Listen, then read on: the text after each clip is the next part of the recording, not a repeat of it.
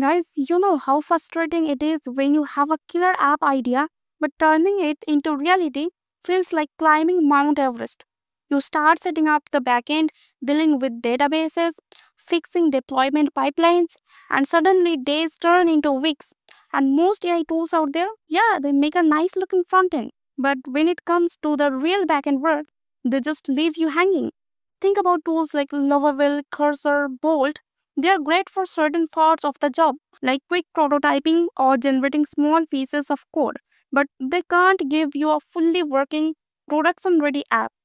What if you need proper backend services, scalable APIs, and a smooth deployment to your own cloud? That's where Leap.new changes the game. This isn't just another AI coding tool, it's like having your own personal developer that builds the whole thing for you. I'm talking about backend architecture, databases, microservices, cloud setup, all ready to go and deployed straight to your AWS or Google Cloud. No vendor locks in, no hub back projects, just real apps ready for real users. And in this video, I'm gonna show you exactly how it works. We will take an idea and turn it into a fully working live app in minutes. Everything from image uploads to complex API integrations. Trust me, Leap.new isn't just here to help you code, it's here to do the heavy lifting for you. Let's jump in. So here is the thing. When you open the Leap.new dashboard, it straight up tells you we are not just another prototyping tool. That means it's not here to just show you a pretty demo or some fake design. Leap.new actually builds real functional apps with a proper backend, working APIs, and all the tech stuff that makes an app truly work. And the coolest part, it can directly deploy your app to your own cloud so you end up with a ready to use live project, not just a concept. The box right here is where you type in your prompt. Basically, you just tell it what you want to build. Once you are done, you just hit the send button and boom, it starts working on it. Now, there is also the little surprise me button. If you click it, it throws out random app ideas and suggestions, which is actually pretty fun if you are just exploring or stuck for inspiration. And here's the cool part, you can even connect your own database directly from here. Then you can see powered by Encore.ts. So Leap is built on something called Encore.ts, and trust me, this is where the real magic happens. It's an open source framework designed for building big complex systems, but it makes the process feel way less painful. With it, you get super fast APIs that use Rust under the hood for speed and safety, automatic setup of all your cloud stuff and AWS or Google Cloud, so you don't have to click around dashboards all day, okay? It even has built-in tools to track performance and errors so you know exactly what's going on in your app all the time. In short, Anchor.ts handles all the hard, boring infrastructure work so the apps Leap creates are ready for real-world use from day one, okay? After that, you can see all the integrations it offers like Stripe for payments, GitHub for code management, and more. This is super useful because you can directly plug these into your app without setting them up from scratch. Then it even gives you a comparison with other similar tools like Lovable, V0, and Bolt, so you can see what makes Leap different or better. And over here, there are some templates made by the community. Basically, ready-made app setups you can start with. We will check those out later. But the idea is you don't always have to start from zero. You can pick a template, tweak it, and have something working in no time, okay? Alright, in this video, I'm going to build a super simple but really useful project, an image upload and storage service using Leap. Basically, we will create a system where users can upload an image, and once it's uploaded, they will instantly get a public link that they can share with anyone. All the images will be stored safely in an object storage service, kind of like Amazon S3. So they are not sitting on your computer but on a secure cloud server. And to make it even cooler, we will add a feature that lets you see all the images that have been uploaded before. This project is perfect to show how Leap can handle file uploads, connect to external storage, and give you ready to use APIs without you writing tons of backend codes, right? So for that, my initial prompt will be this: build an image upload service. Users should be able to upload an image, get a public URL for the uploaded image, store the images in an object store bucket. Now I will hit send. So basically, once we run this, Leap.new is gonna build an API for us that can handle image uploads. So if someone uploads a picture, it will automatically store it in a storage bucket, kind of like a cloud folder. Then it gives us a public link for that image so anyone can view it. And the cool part is it will also show us an architecture diagram so we can actually see how this storage is connected to our project. As you can see, it's already started writing the code for us.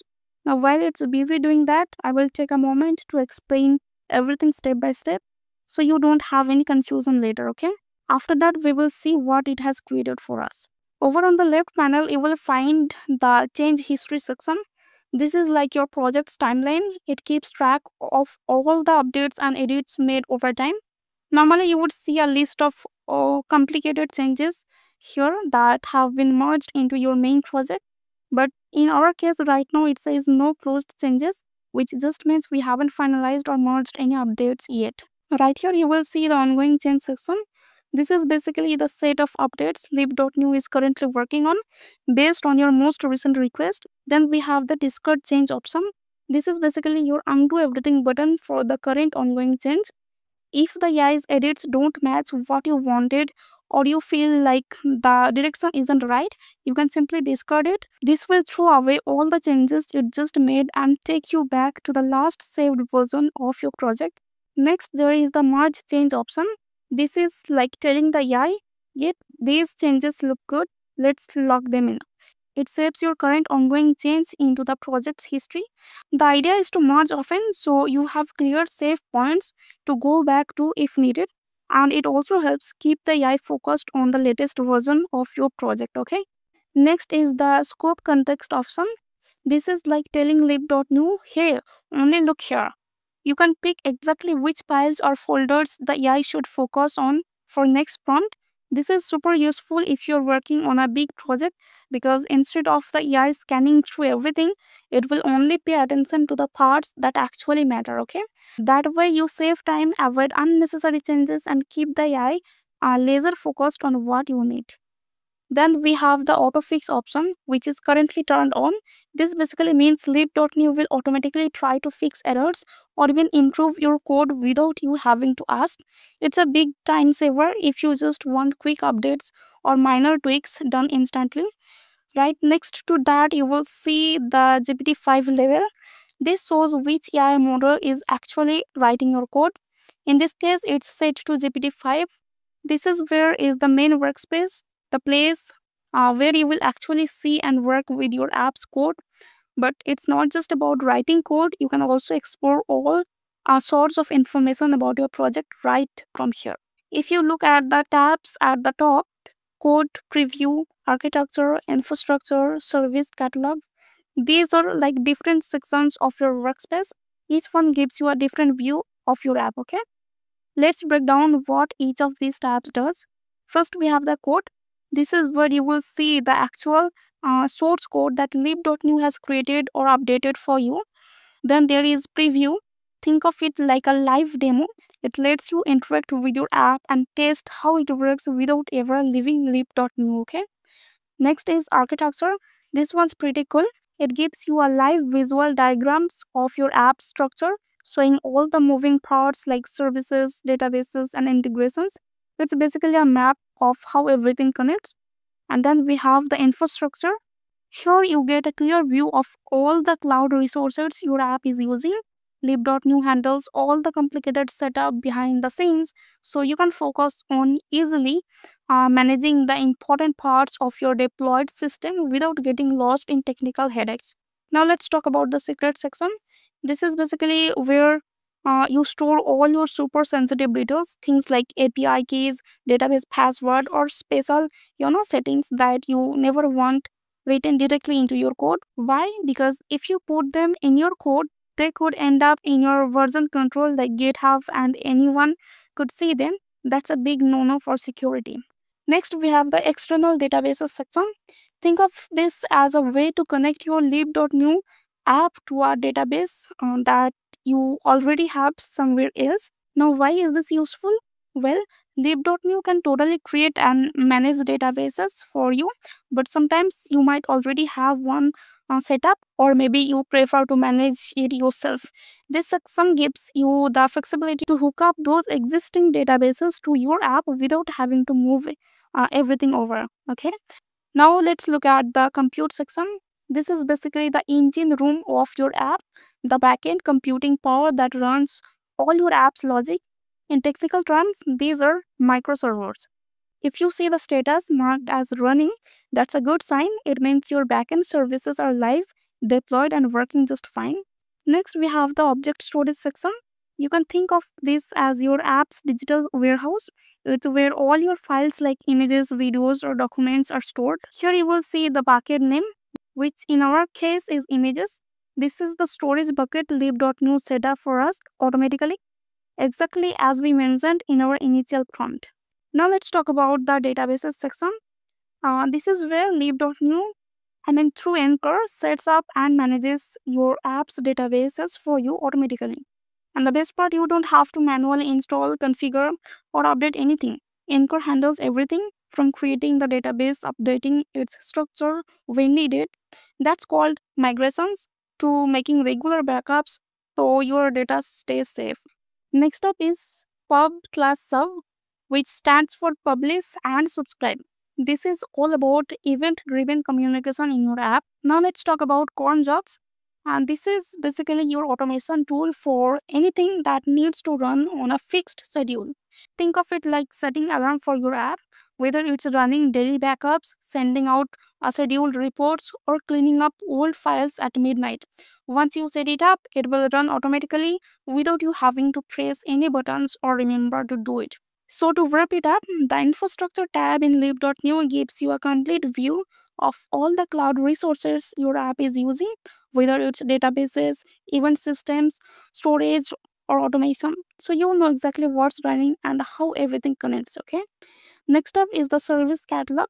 This is like the master list of everything your app can do. It shows all the services you have built and the endpoints they offer, basically the different doors through which other apps or users can interact with your system. At the bottom, you will see three really useful tabs: build, logs, and tests.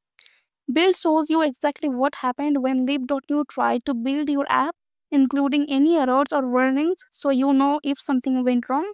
Logs let you watch your app's live activity in real time. It's like a behind the scenes feed showing what your app is doing, which is super handy when you are trying to figure out why something isn't working, okay? Tests show you the results from automated tests, whether they were generated by Leap.new or ones you wrote yourself, so you can quickly confirm if everything is working the way it should. So I have explained everything to you step by step, and I hope by now you have got a clear idea of how it all works. Now let's take a look at the image uploading website it has created for us and see exactly what it looks like and how it functions. I'm going to click on the preview and see what kind of image uploading services it has created for us. And wow, this actually looks pretty nice. Okay, great. Let's open it in a new tab and check it out. Looks great so far. Here we have an option to upload an image. So let's go ahead and try uploading one to see if it works. I will just select an image and upload it. And yes, it's working. The image is uploading successfully. You can see it here. It says uploaded images 1. And right here we have a public link. I can copy this link. Also, I can open this link on a new tab. Just look at that. The image has opened perfectly. The best part is that this all works with just a single prompt. In some other tools, you have to give multiple prompts to get everything working. But here it's all set up in one go, which is amazing. Let's go back and try uploading one more image.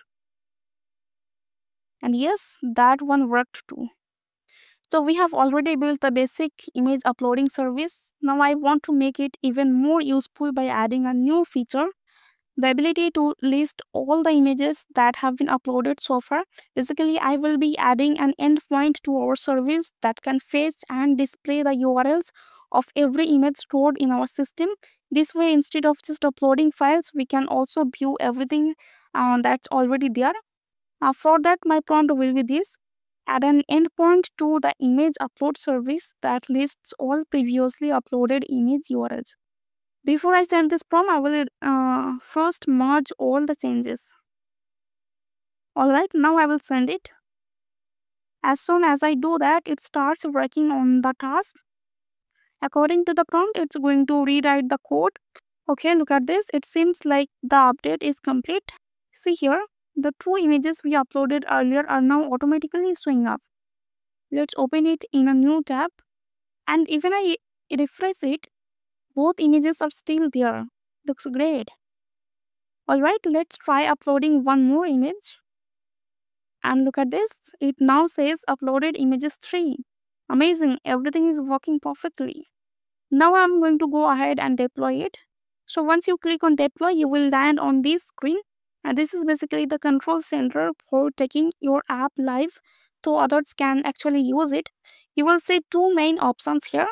The first is the staging section, which is perfect if you just want to quickly test or share your app with Encore Cloud Hosting. All you need to do is hit deploy, and in seconds you will have a live URL ready to go, completely free. Okay. The second option is Connect Cloud, which lets you link your own AWS or Google Cloud account. This is more for when you want full control and host your app on your own infrastructure. So I'm going to deploy this on Encore Cloud Hosting itself. This might take a little bit of time. Alright, look at this, it's done. And it has also given me a shareable link. Now I can share this link with anyone I want, okay? Alright, so everything is set up and working perfectly. We built the image uploading service, added the feature to list all uploaded images, and even deployed it with a shareable link. Pretty cool, right?